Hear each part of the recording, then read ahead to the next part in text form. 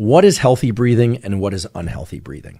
And the first place we want to tackle this is within the context of sleep. So when we go to sleep at night, we continue to breathe. That's no surprise. If we didn't, we would die during sleep.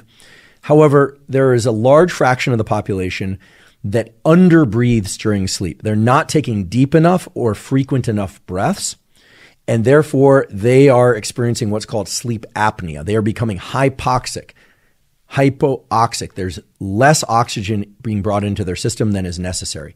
People that are carrying excess weight, either fat weight or muscle weight or both, are more prone to nighttime sleep apnea. However, there are a lot of people who are not overweight who also experience sleep apnea. How do you know if you're experiencing sleep apnea? Well, first of all, excessive daytime sleepiness and excessive daytime anxiety combined with daytime sleepiness is one sign that you might be suffering from sleep apnea. The other thing is if you happen to snore, it's very likely that you are experiencing sleep apnea. And I should mention that sleep apnea is a very serious health concern. It greatly increases the probability of a cardiovascular event, heart attack, stroke. It is a precursor or sometimes the direct cause of sexual dysfunction in males and females, cognitive dysfunction during the daytime. It can exacerbate the effects of dementia, whether or not it's age-related dementia of the normal sort or Alzheimer's type dementia, which is an acceleration of age-related cognitive decline. If you're somebody who's had a traumatic brain injury, if you're experiencing a lot of stress, sleep apnea is going to greatly disrupt the amount of oxygen brought into your brain and body during sleep and is going to lead to a number of nighttime and daytime issues. So it's something that really needs to be addressed. And we'll get into this a bit more later, but since I raised it as a problem, I do want to raise the solution. One of the major treatments for sleep apnea is that people will get a CPAP device, which is this face mask and a machine that they'll sleep with.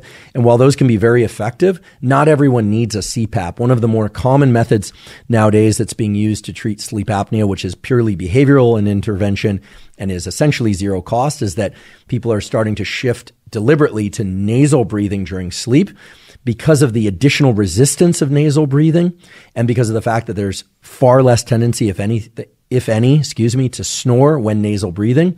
Taping the mouth shut using medical tape prior to sleep, putting medical tape on the mouth prior to going to sleep and then sleeping all night with medical tape on the mouth is one way that people can learn to nasal breathe during sleep and can greatly offset a lot of sleep apnea, snoring, and sleep-related issues. A number of people don't want to or don't feel safe putting medical tape on their mouth prior to sleep. For some reason, they think they're going to suffocate. But of course, you would wake up if you start to run out of air at any moment. So that's not so much a concern. But what they'll do is they will start to use pure nasal breathing during any type of exercise or even just for some period of time walking during the day or while working. And again, later we'll get into the enormous benefits of shifting to pure nasal breathing when not exercising hard, meaning at a rate that you could normally hold a conversation, although if you're pure nasal breathing, you won't be holding that conversation, or when simply doing work or any number of things that are sort of low intensity, you can train your system to become a better nasal breather during the daytime through these deliberate actions of taping the mouth shut or just being conscious of keeping your mouth shut. And that, in addition to having a number of positive health and aesthetic effects during the daytime, is known to also transfer to nighttime breathing patterns and allow people to become nasal breathers as opposed to mouth breathers during sleep and to snore less and to have less sleep apnea. Again, if you have severe sleep apnea, you probably do need to check out a CPAP. You should talk to your physician. But for people who have minor sleep apnea or sleep apnea that's starting to take hold, these other methods of shifting to becoming a nasal breather are going to be far more beneficial and far more cost effective than going all the way to the CPAP, which, by the way, doesn't really teach you how to breathe properly as much as it does adjust the airflow going into your system. That's an important point, that when you shift from mouth to nasal breathing during sleep, you're actually learning and training your system to breathe properly.